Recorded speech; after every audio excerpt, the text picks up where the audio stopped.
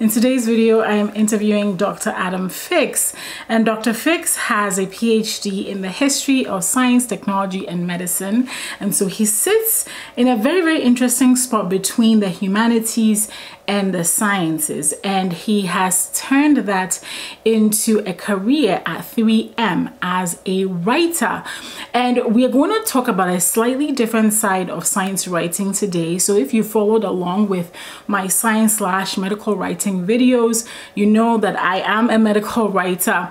This is going to be slightly different though. It's science writing, but it's not in the life sciences. So for those of you that have had questions around, can I be a scientific writer who doesn't write about medical sciences? The answer is a big yes. Adam is doing that, and you're going to find this video super valuable. Speaking of medical writing, I do have a class coming up on July 9th at 10 a.m. Eastern Standard Time, 7 a.m. Pacific Time.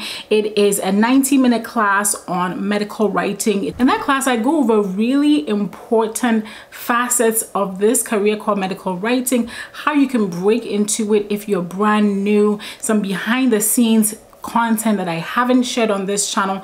If you're interested in learning more through that class, maybe you need some extra help, you would like to get your questions answered in a very intimate group setting, then go ahead and register for that class. The link is going to be in the description. All right, so now let's jump right into the interview. Hello, Adam, and welcome to the Bold PhD series. The first question I love to ask everybody that comes on the show is, what is your educational background? So could you tell us a little bit about that? So in reverse order, my PhD is in history of science, technology, and medicine, and I did that at the University of Minnesota. And before that, I was a mathematics and history double major as an undergrad. So the common theme throughout all of this is that I've always liked sort of being in between the humanities and the STEM fields. So history of science is my way of balancing those two things. And nowadays I consider myself a science writer, science communicator type person. So that's the extension of that in my current work. Absolutely. So right now you are a science communicator, which means a lot of things, right? I just did a talk yesterday on science communications, and there's so many roles, so many paths to science communications. So what exactly do you do? Well, in my current job, I am a global writer at the 3M Transportation and Electronics Group. So for those who don't know, 3M, they're the Post-it note people. But that's not the division I work in. So I work with advanced electronic and, engine components and things that would go into automobiles and planes and aircraft, things like that. So a lot more sciencey than Post-it notes, I guess is what I'm saying there.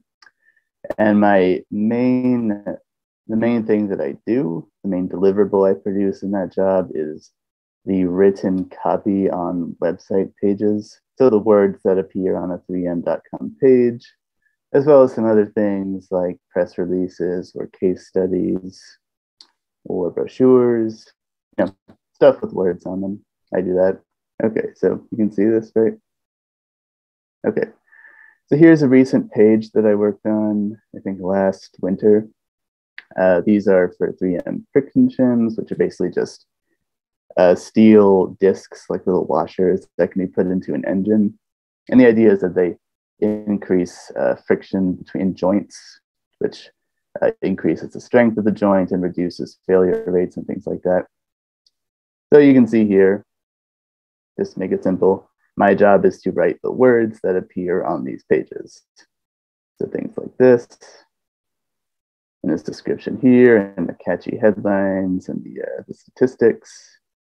And also occasionally we have some test data to present on the pages. So I will write a description of an experimental result, like here, describing in words how the 3M product benefits the consumer applications, in this case, automotive chassis. They increase the strength of chassis components and axle components. It is vividly displayed here, I think. Another example, this is a press release I did last last fall, sorry.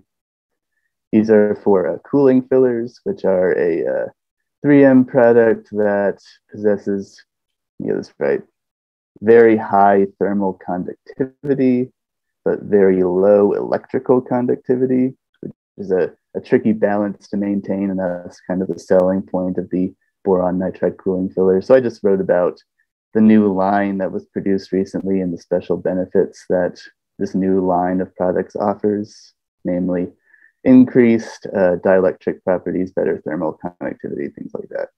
So just so you can see what I do, I think that's better than telling about it, generally speaking. Thank you for sharing that. So you're writing web pages, you're writing press releases, you're writing, like you said, any written document that needs to be written for the specific department you work in. And especially, it was kind of cool because yesterday during the talk I was doing, one of the questions that somebody had asked, because I'm a microbiologist and immunologist by training. So I work in the natural sciences as a science communicator, and somebody had asked, are there roles for people that are not in the natural sciences and are in, what you're doing right now? So absolutely, for anybody that has that question around how can I be a science communicator in physics or in something else, this is an example of that. Thank you so much for sharing that, Adam. What skills would you say allowed you, or maybe let's backtrack a little bit. So you moved from your PhD to going into this role. How were you able to do that? One of the biggest foci of this show is really to give people's stories on how they left academia and then, or the academic environment, and then went into industry. You went to 3M. So what was that like? And what skills would you say were helpful as you were, making that move? So first of all, it's not really true that I went straight from my PhD into 3M. A lot of people tell their transition stories that way, but it's always skipping over a lot of really hard steps in between. So in my case, I left the university in June of 2020. So, right when the world turned upside down. Don't need to go into that. So no one was hiring, obviously.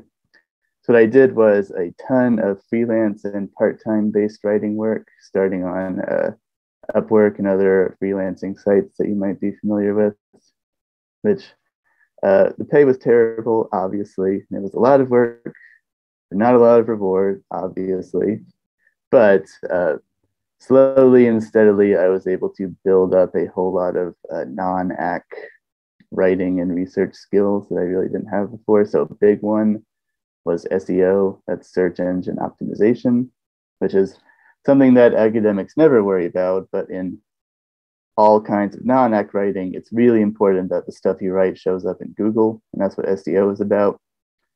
So through working a part-time job that just so happened to need some SEO stuff done, I taught myself things like SEMrush, which is a tool for analyzing keyword trends. I was able to, learn to study website traffic and popular keywords, competitive keywords, things like that.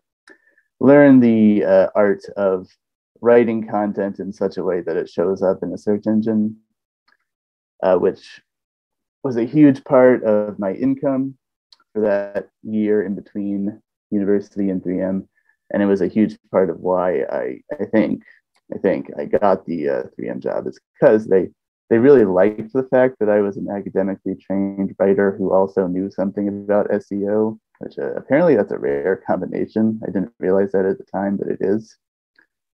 So it was a long, brutal process of acquiring some non-ac skills, but I can't overstate how important that was. Like, there's no way I could have just waltzed straight from university to 3M. Okay. So yeah, there was a lot of steps in between. More generally than SEO, just learning how to write non-academic stuff. It's an entirely different tone of voice, entirely different standards of evidence, maybe that's the word. Like an academic paper is rigorously cited with 10 footnotes per page or whatever the hell it is. But non-ac writing does not work that way at all. So you have to learn to write more emotional, more sort of compelling, emotionally resonant content without necessarily rigorously citing everything. Another huge thing I learned during my Upwork freelancing experience. Absolutely, absolutely. So many great points you shared there. Academic writing is definitely different from when you're writing in a commercial setting. And depending on the type of science communication, you may, like you were saying, it may be rigorous. So I know for medical writers in the pharmaceutical industry, they tend to be more rigorous because they have to appease FDA and stuff like that. So if you want to do that type of writing, there's that. Then there's also, the type of writing that's the marketing writing, which I also do, and I love the fact that you said that you had gone back and learned these SEO skills. And thank you for sharing that, because sometimes people feel, oh, my PhD should be enough. At least that's what I thought for a minute. My PhD should be enough. People should be impressed. But I really want to, harp on Adam's point that you can go out there and use tools like Udemy or, LinkedIn Learning to actually pick up some of these skills that are necessary for you to move forward. So when it came to learning about SEO, what tools did you use? And if somebody wanted to go learn SEO, what tools would you recommend? I have a few ideas, but what helped you? Well, I did not use any of those online courses like Udemy or like you mentioned. So I learned it just through like firsthand experience. Right. Okay. There was a I think a marketing firm I was working for part-time, and they were just learning about SEO themselves. So just by default, as the writer, I was kind of the guy who had to figure that out. And they did have a subscription to SEMrush, just like a premier SEO. So just sort of playing around with that, I was able to teach myself a lot, which I personally think is a much better way to learn stuff than to take some kind of online course. That's just my opinion. Yeah. Learning through experience. That's just my recommendation. Great. Thank you for that. So for people that want to do something like you're doing, you have a background that's sort of an intersection between science and the humanities. You are now in a science communicator role. And then there's somebody who has a similar mix of background and you want to do what you're doing. What advice would you give them as they look to maybe their PhD student or postdoc, as they look to make that transition? What advice would you give them? In my particular job, it's really important that I'm able to sort of balance the technical and the creative aspects of writing.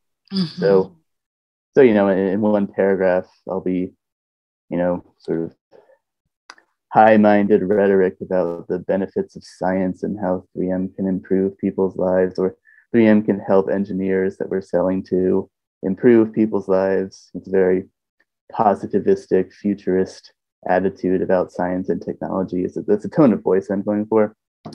So on one hand, there's sort of the creative, subjective, the humanities side of your brain, if you want, side of the science writing.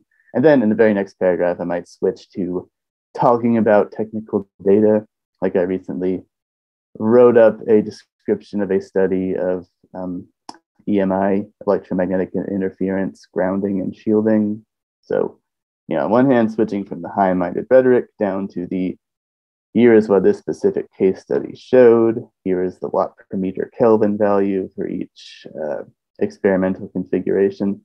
So I guess it's kind of let's say it's like a left brain, right brain balance that you have to be comfortable with if you want to write stuff like this.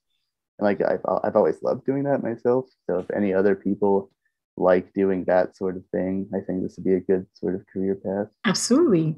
Well, thank you so much for coming on here to share with us, Adam. I really appreciate you taking the time to talk with us. So if people wanted to reach out to you and talk to you about your career path, or maybe get some ideas on how they can move forward, how could they do that? LinkedIn, obviously. My LinkedIn is just AdamFix1, the number one.